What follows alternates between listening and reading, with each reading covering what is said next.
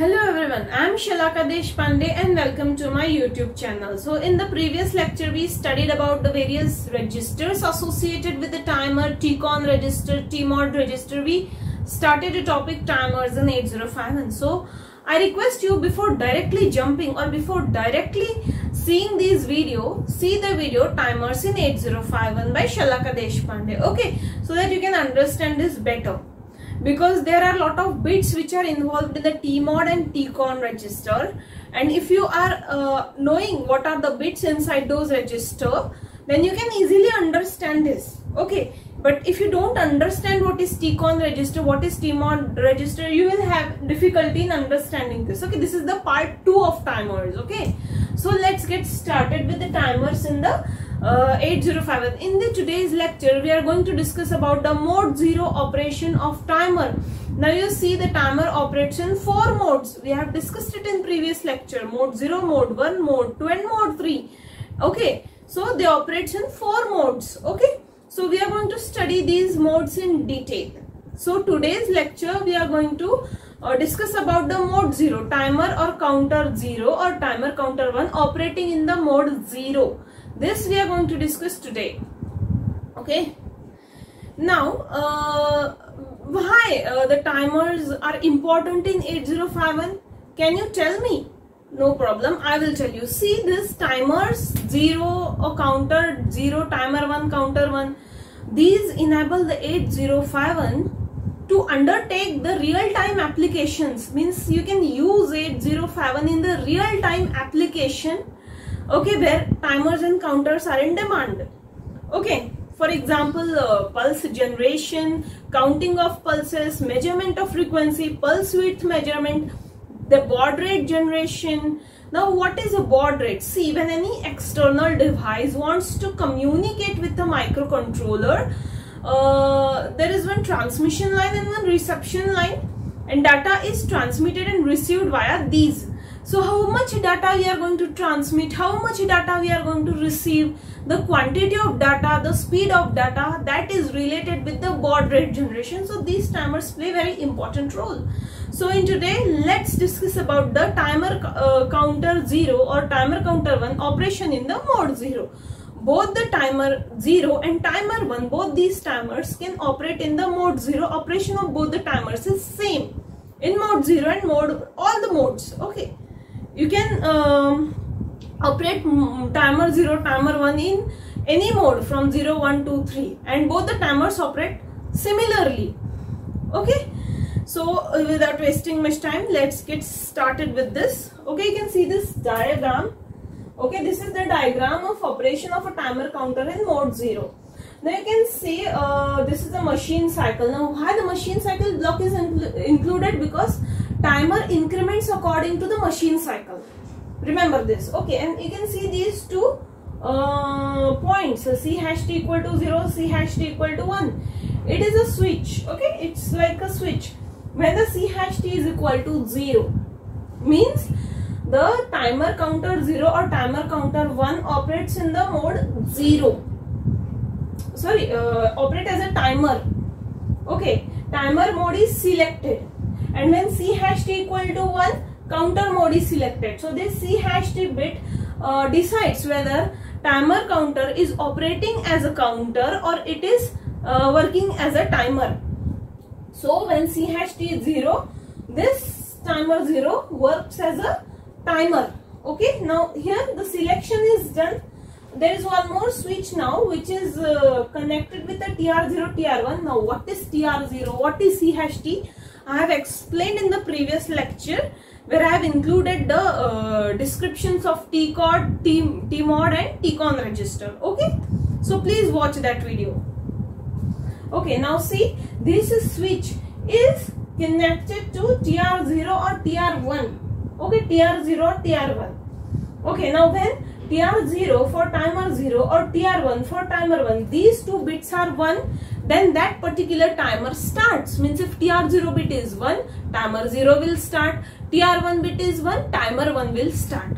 So when the switch is pressed or open, when the switch is open or pressed, that will decide whether the, this TR0, TR1 is whether 1 or 0.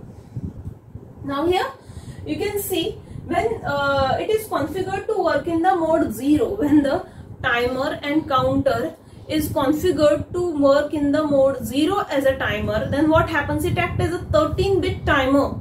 Total timer is having 16 bits, but out of those 16 bits, only 13 bits are active in mode 0. So this acts as a 13-bit timer. Okay. Now you can see there are 5 bits of TL0 and TL1 are used, and the TH0, TH1 8 bits are used. So it acts as a 13-bit timer. Okay, and now next is when the timer 0 or timer 1 rolls over. Now what is rollover? I have explained in the previous lecture. Again, it is a very important lecture if you want to understand this. Okay, so when the rollover happens, when the count reaches the last count FH, and after rollover again when it is incremented by 1, it reaches the initial count, that is 0000H. Alright, that is a rollover. And when the rollover occurs in the timer 0 or timer 1 in this case, then TF0 or TF1, that is overflow flag is set, it becomes 1. When the rollover occurs, overflow becomes 1. TF0 for timer 0, TF1 for timer 1. Okay. And after making the overflow flag 1, if interrupt is enabled and no other conditions block the interrupt, then interrupt is generated and it is vectored to the address 000BH. So it is vectored to that address. Clear?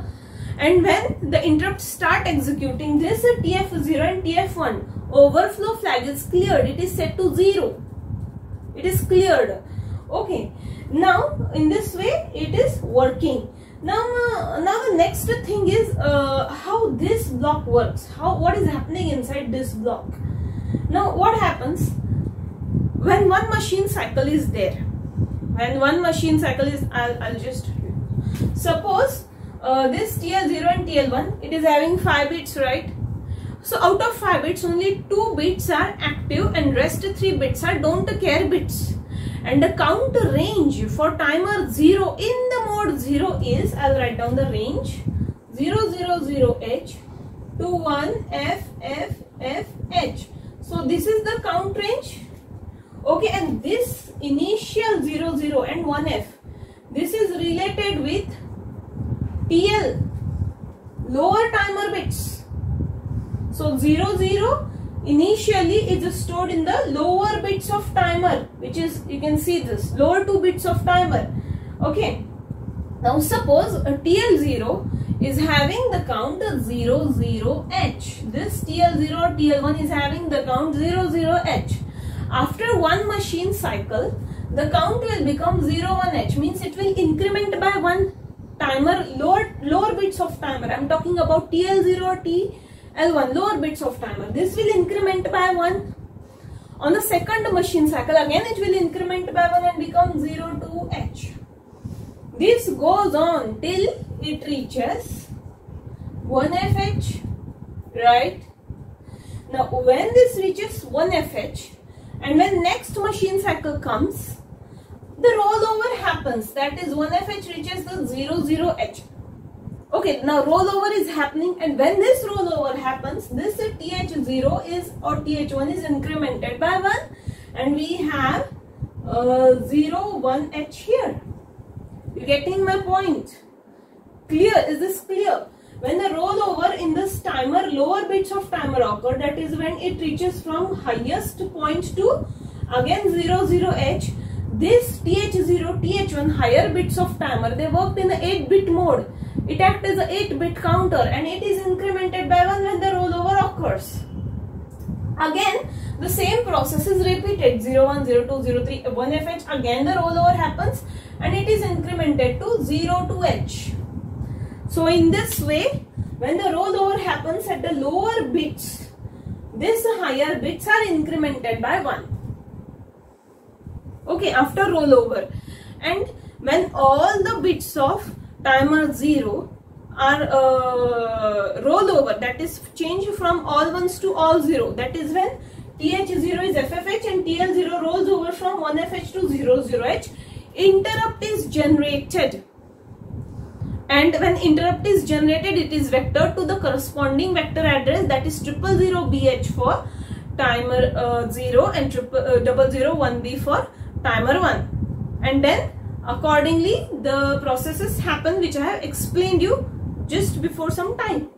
Okay, now this was about the operation of a timer counter in mode 0. Now what about mode 1? Mode 1 operation is similar to mode 0 operation.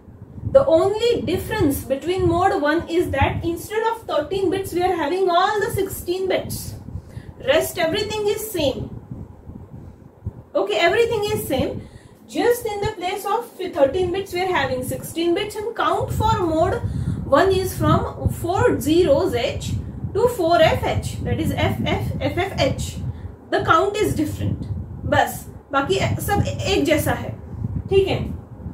Now let's see few instructions which are related with operating timer or programming of timer. Just example of few instructions how to set the registers of timer, how to start the timer, how to stop the timer. Okay, so let's see the instructions related with the timer. First is move tmod comma hash binary data. When this binary data 80 1000 is 8. Okay, and this all 4 zeros is 0. So when this binary data is stored in a tmod register, timer 1 and timer 0 start acting in the mode 0, are configured for mode 0 operation. Whereas you can see gate for timer 1 is 1. So now timer 1 is configured to operate in mode 0, but it is dependent on gate. Okay, gating control means external inputs. Into 1 for timer 1 and into 0 for timer 2. So when gate is 1, it is dependent on the external interrupt. Okay, for its operation means external interrupt should also be 1 and TR1 or TR0 should also be 1. So it is advised for timer operation the gating control should be 0. Okay, now this was about the tmod. We have to load the tmod with this count. Timer mode control register. Okay, now next is the set bit TR1. Set bit TR1 means timer run control bit is set to 1.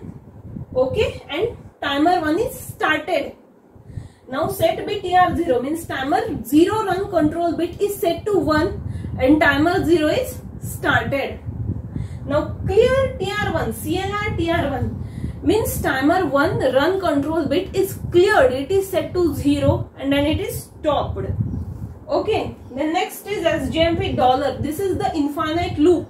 This instruction SJMP $, generates infinite loop, means it jumps on the same address again and again and forms the infinite loop. Okay, so these are few instructions, example of few instruction, how to start timer, how to stop timer, and how to set the registers inside the timers. Okay, that is how to set the tmod register. You have seen. So in this way we have completed the mode 0 timer 0 operation in the mode 0. Okay, so if you have any doubt you can ask me in the comment section below. I hope you like the video. Please like, share, subscribe my channel. Thank you for watching and bye bye.